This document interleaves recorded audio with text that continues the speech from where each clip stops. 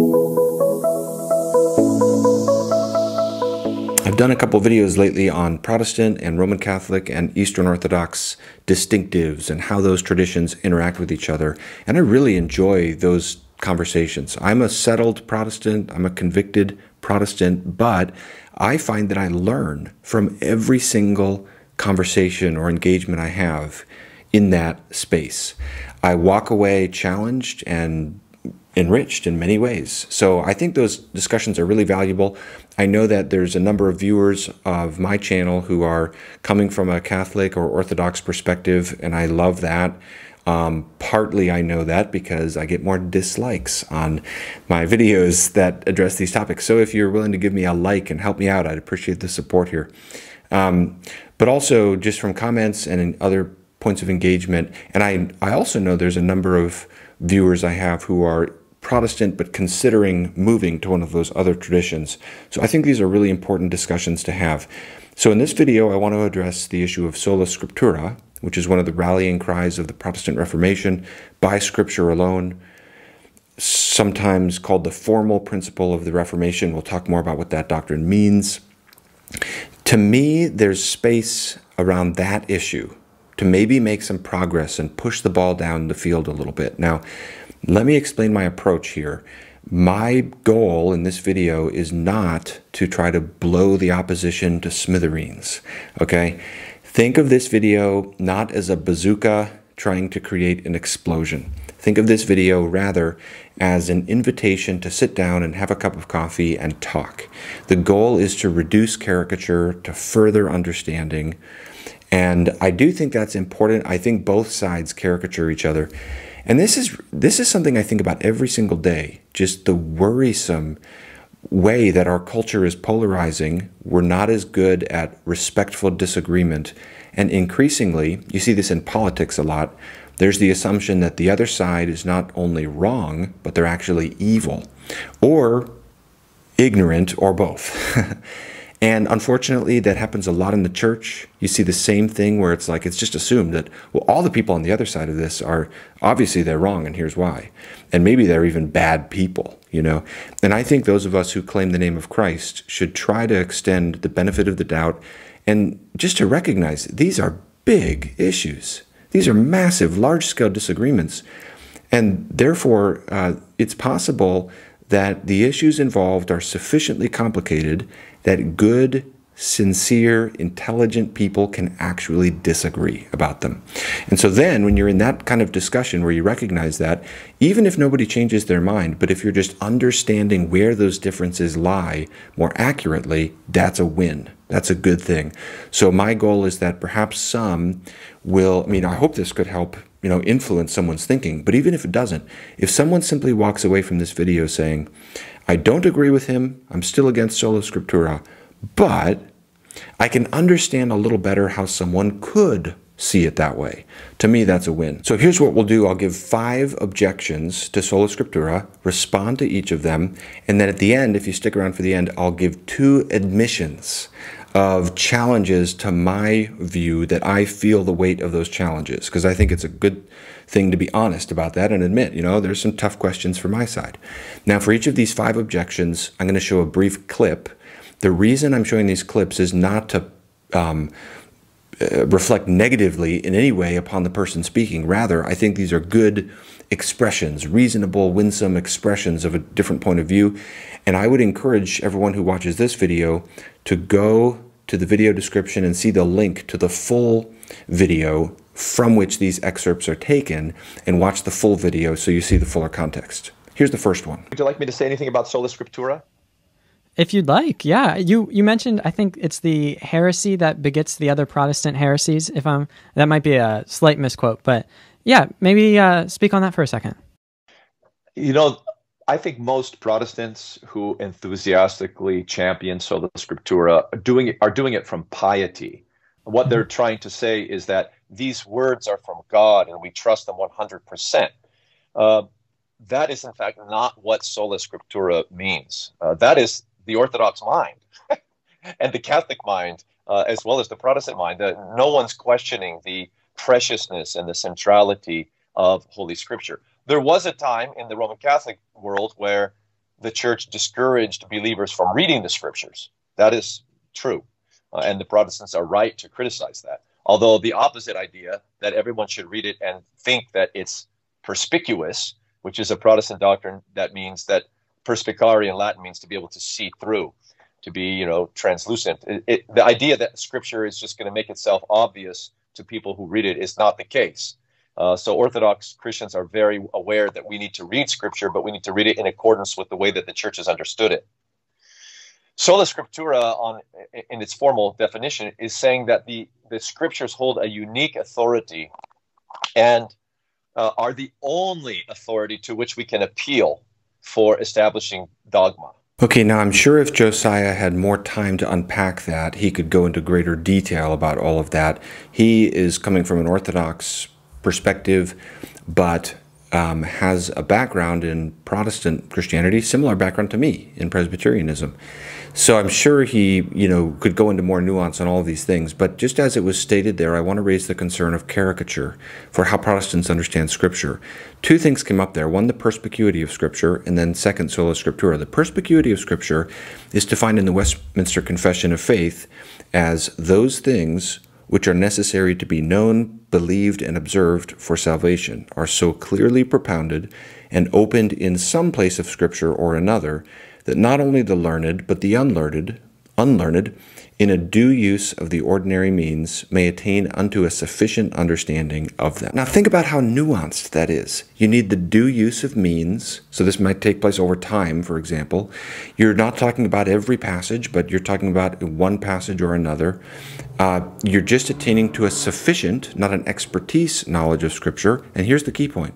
The perspicuity of Scripture has to do with getting saved. It's about understanding the message of salvation from the Scripture. It has never been understood to say that the Bible is perspicuous in general, in some unqualified sense. Similarly with Sola Scriptura. Sola Scriptura has always been maintained as the view that the Bible is the only infallible rule for theology. It has never been held by any historic Protestant confession or something like that. I understand that you can find anecdotal evidence of what this or that Protestant person or group will do, but we shouldn't judge an entire branch of Christendom based upon anecdotal observations like that. You have to look at the best of the tradition, or at least all of the tradition, historically. And yes, it's true that Protestants caricature Catholics and Orthodox Christians all the time, and anybody who knows me or knows my channel knows I try to call that out and try to avoid that. That's equally of value for me, that we not do that. But caricaturing should be called out wherever it happens. It's not like it's a contest. Like if Protestants have caricatured a lot, therefore it's not such a problem if they are caricatured. It is a problem. We want to understand these doctrines in their best light. And there's a big difference between saying the Bible is the only source for theology and saying the Bible is the only infallible source for theology. But I hear this over and over again. So let me just make a plea for my Catholic and Orthodox friends. If you hear nothing else in this entire video, just hear this. Don't say that Protestants believe that the Bible is all you have or all you need. It's just you and your Bible and that's it. Thoughtful Protestants have always understood that tradition has an important place, and I'll talk more about that in a second. All we're saying is the Bible is the final court of appeal. The Bible is the highest. In fact, some Protestant traditions prefer to use the words prima scriptura.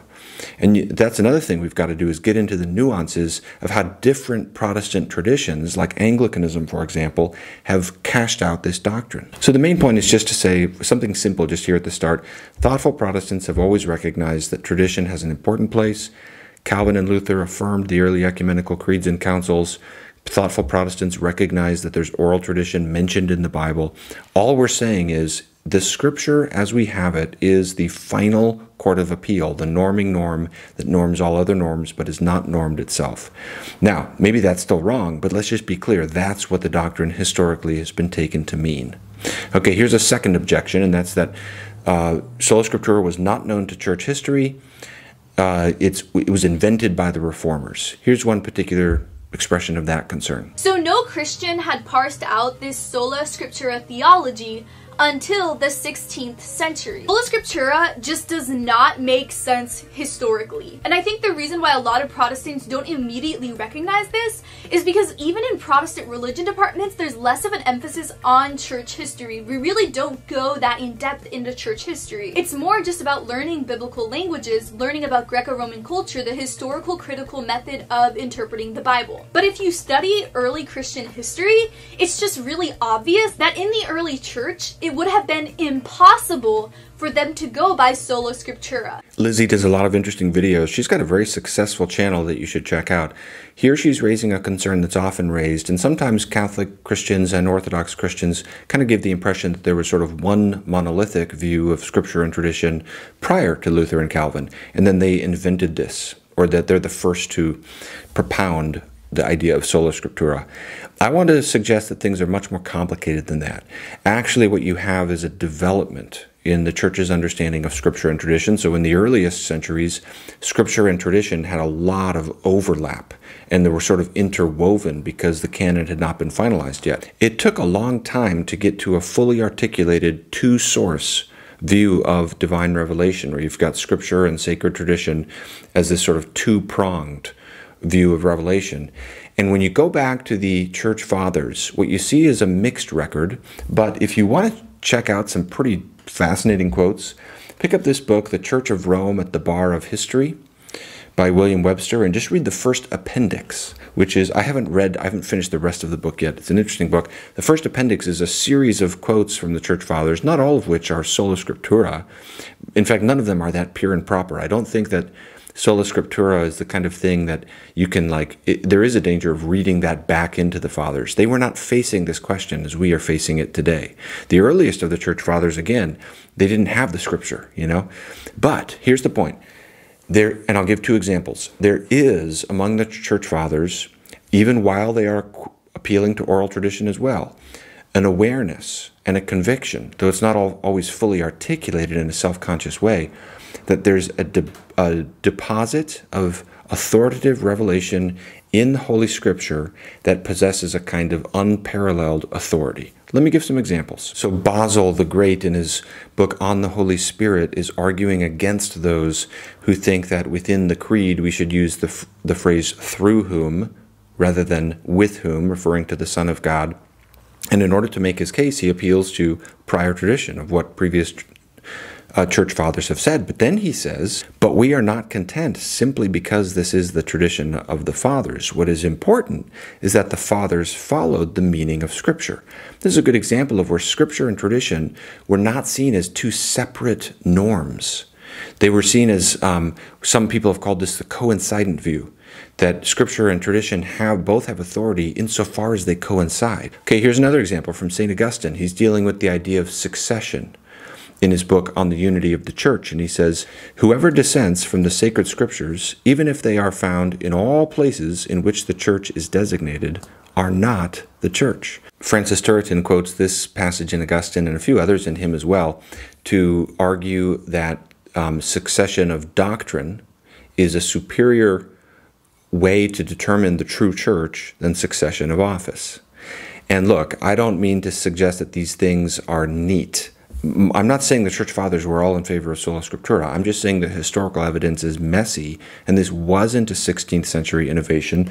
Take a look at some of the quotes in here. You find among the fathers, even going back to Irenaeus and some people like that, this recognition that the Scripture has this kind of unique, unparalleled authority. That leads into the third objection, which is Sola Scriptura is not in the Bible. I hear this one all the time. Here's one expression of this. The most problematic aspect of it is that the Bible actually never teaches this. Nowhere in sacred Scripture can we find in a verse or in a collection of verses any indication that Sola Scriptura is a true doctrine. And so therefore it becomes a self-refuting doctrine, because the doctrine itself says that Christians are only obligated to accept those doctrines which are taught in Scripture. But the doctrine of Sola Scriptura is not taught in sacred Scripture, and therefore that should be a doctrine that Protestants reject. So what Sean is outlining there is a very common claim, and it's certainly true that we don't find any verses in the Bible that say thus follows the relation of Scripture and tradition, and then it fills in. But then again, there's a lot of things that we would say are entailed by the Bible, but aren't spelled out in that sort of explicit, self-conscious way. I'd also admit that verses like 2 Timothy 3:16, 2 Peter 1:20 and 21, and John 10:35 don't in themselves get you to Sola Scriptura. So, respectively, these verses say the Scriptures are God-breathed, that those who wrote prophecies of Scripture were carried along by the Holy Spirit. And then John 10, Jesus says the Scripture cannot be broken. Okay, so we've got here these claims in the Bible that the Scripture possesses this kind of God-breathed, unbreakable, divine authority. But they don't say that they're the only thing that has that kind of authority. So I'd admit that those verses in themselves don't get you to Sola Scriptura. They do raise the question, though, of course, well, what else could there be that has that level of divine, unbreakable, spirit-carried authority? But where I would go to, and my appeal would be, for those who say, as is said over and over again, Sola Scriptura is not in the Bible. You can't find it anywhere. Would you interact with Matthew 15, 1 through 9 more? Because this is one of those passages that does get into, so here's the way I would make the case. Here Jesus is interacting with some of the traditions of the Pharisees. Now the Pharisees get a bad rap, but they were the Jewish religious leaders of the day, and they had oral tradition. And he's contradicting their oral tradition by basically saying he prioritizes the Word of God over human traditions. So, for example, concerning certain washing rituals, he says in verse 3, "Why do you break the commandment of God for the sake of your tradition?" And again in verse 6, "For the sake of your tradition, you have made void the Word of God." So the question that I would ask is, do you grant that it's at least a meaningful conceptual distinction to draw between the Word of God and human tradition, with the former regulating the latter? And if you grant that as at least like a conceptual possibility, can you understand how, if someone isn't already convinced that sacred tradition has that kind of unbreakable divine authority, how you'd look at Matthew 15 and say, this looks like it pushes you towards Sola Scriptura. What else is there that has that level of authority? I think it would push the discussion down more helpful avenues and more interesting avenues if more Catholics, I know some have engaged passages like this, but too often I just hear people assert Sola Scriptura is not in the Bible, and they don't engage the classic Protestant texts like this. A fourth objection to Sola Scriptura is that it leads to interpretative anarchy, that everyone becomes their own pope, functionally, if you adhere to Sola Scriptura. Here's just a brief clip where Trent Horn articulates this concern. The people that I study, I find it's you. Yes, it's you. But my ultimate authority is the Scriptures. Well, but you got to admit though, at the end, it's not the Scriptures; it's what you think the Scriptures mean, right? Since the Scriptures don't say that explicitly, as you just admitted. So I guess, and I get that. I've heard that argument. And but here, Brandon, but it can be gone too far, because I agree. At the end of the day, whenever we decide to do something, it's us as human beings taking the data and making a decision, whether it's to trust Sola Scriptura or to be Catholic. For me, I want to see who's got the best logical steps in their argument. I really appreciate what Trent is saying at the end there, because when I, in previous videos, have said it's really important for me to follow my conscience, I've had some people label that as though that's kind of an individualistic or even a relativistic thing, which I don't think relativism is the right category here. Relativism means there's no absolute truth. I think the differences between Catholics and Protestants and Orthodox don't have to do with whether there's absolute truth, but how we adjudicate what it is. So I think the charge of individualism is more the concern here, but I appreciate what Trent is saying there at the end. He's a really thoughtful proponent of Catholic views, where basically everybody follows their conscience. Because if someone comes to the view that I should join the Catholic Church and then function accordingly, that also is a decision of conscience. So the difference here is not whether we're trying to follow our own conscience as best as our own individual reason leads us to do so. I think the root issue here is, are we interpreting Scripture from an individualistic standpoint? And in other words, therefore, are we being selective in terms of what we appropriate as Protestants from the early church? We're just picking and choosing. And I've heard people say that to me. Your criterion is just what you find agreeable about the early church. You accept the early creeds and councils that were ecumenical creeds and councils. You accept the doctrine of the Trinity, but you reject the papacy and the Immaculate Conception and these other things that you don't like. So you're your own authority. But Protestants do have criteria for how we determine which are the doctrinal developments in the early church that we should accept and which are the ones we shouldn't accept. The root issue is what are the organic developments out of Scripture. So we'd say the Trinity and the person of Christ as defined at Chalcedon and so forth, those are organic developments out of what's already in Scripture. The papacy and the Immaculate Conception, we would say, isn't. Now, is that because we're radical individualists and we're just going by what I see in the text? No, because another criteria we have is the Church Catholic. What is the sum aggregate witness of all Christians within Orthodoxy? Eastern Christians don't believe in the papacy or the Immaculate Conception. And I've argued that various points of these doctrines you don't see until several centuries into the church. So arguably, you don't see them in the 2nd century with respect to, say, the Immaculate Conception, for example. So a Protestant might be wrong in those historical judgments, but the Protestant is not being a radical individualist in reading Scripture.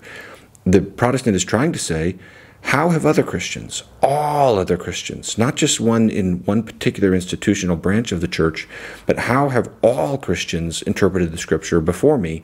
And that's a significant influence upon how we read the Scripture. Okay, here's one final objection, and this is, I'll show you a clip from Matt Fradd's excellent YouTube channel, which I watch all the time, called Pints with Aquinas, where he's interviewing Gary Mashuda about, I think they're talking about the canon, issues of canonicity, but they also get into Sola Scriptura. And Gary makes a very reasonable point here. Take a look. But, in terms of the Scriptura, there's no inspired table of contents. There's nothing to indicate exactly which books belong in the Bible. And so, if you go by the Bible alone, you really can't establish the Old Testament canon or perhaps even the New Testament canon just based on those things. I hear this appeal all the time. The church gave us the Bible. We wouldn't even know what the Bible was if not for the church. The historic Protestant view, which I wish was more engaged, sometimes, again, this is why I'm trying to make this video. I feel like we need to press the conversations further. What Protestants have always said is, the church didn't give us the Bible, it recognized the Bible, and that is a meaningful distinction. So one Protestant put it like this: the church no more gave us the Bible than Newton gave us gravity. Another Protestant put it like this: the church's role with respect to the canon of Scripture is a thermometer, not a thermostat. The metaphor that I like to use is, imagine a child's walking to school with a note from mom that says they have permission to get out of school. A bully rips up the note, but they're able to piece the note back together, tape it back together, and therefore give it to the principal. The fact that they can piece the note together, recognize what it is, doesn't mean that they have the same level of authority as mom. They're recognizing what the note is, but they didn't imbue it with that authority. That's the Protestant view on these things. All right, to end with, let me try, in the spirit of trying to be as conciliatory here as possible, because I'm sure I've probably annoyed many of my Catholic and Orthodox viewers, but if you're not annoyed, again, hit the like button, because I need some backup here, okay? Let me mention some of the challenges from my view, because I acknowledge this is not simple. Again, this is not something where it's like everybody who's intelligent is on one side. And even simply recognizing that, to me, is a win. So let me mention 2 challenges. First of all, I acknowledge most Protestants don't function with a very robust definition of Sola Scriptura. Many function with what some people call Solo Scriptura or Nuda Scriptura, Scripture alone. They don't understand a more thoughtful account of Sola Scriptura that you might get in Anglicanism or in the Westminster Confession of Faith or something like that. And they do. Protestants do value church history insufficiently. And so if there's any blame for caricatures about Sola Scriptura, a lot of it comes on us Protestants, because we don't even understand what that doctrine means in many cases. A second acknowledgement I would make is that I often try to make this appeal that the witness of the early church in those first several centuries is not in accord with current Catholic or Orthodox dogma, but I have to acknowledge that's not universally the case. I try every time I make that appeal to say, to nuance it like that and admit it's not all, the second century church didn't look exactly like a Protestant church. Just this week I was reading through the letters of Ignatius, going back through some of the other writings of the Apostolic Fathers, the letter of Polycarp, the first epistle of Clement, those kinds of things. There's a letter by someone who's just named Mathetes, which I think just means disciple, and looking at what you see in there. And there's, at least in the letters of Ignatius, though I'd argue not in those other ones, you do see an episcopal form of church government, as well as a high view of the Eucharist come in early. People think those letters were written around 107 AD. So very early on, and he would have been someone who knew the apostles. So I want to acknowledge, for Protestants like me, who don't believe in episcopal church government, that's tough. That's a fair challenge to me. However, I would also say there are Protestants who do believe in episcopal church government. There's also Protestants who believe in the real presence of Christ in the Eucharist. So those letters of Ignatius are not necessarily Roman Catholic over Protestant, but they do challenge me as a Baptist, and I'll just admit it. Yeah, that's a challenge to my perspective. Okay, that's my appeal for those video clips that I quoted. I hope I didn't misrepresent you. If I did, please let me know in the comments. And I hope that this video, again, the hope is not that everyone is now, okay, Sola Scriptura, sign on the dotted line.